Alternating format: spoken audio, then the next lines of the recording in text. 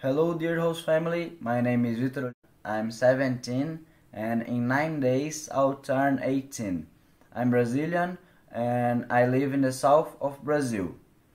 My favorite hobbies are play soccer, play chess, watch movies and series, walk with my friends, swim at the local club, and I like to play different kind of sports. I think this experience of living in the United States is a very good experience. It will contribute for my social skills and my professional life, my future professional life, and I hope we have a good year together.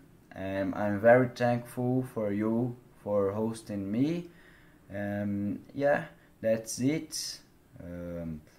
Bye bye and see you soon.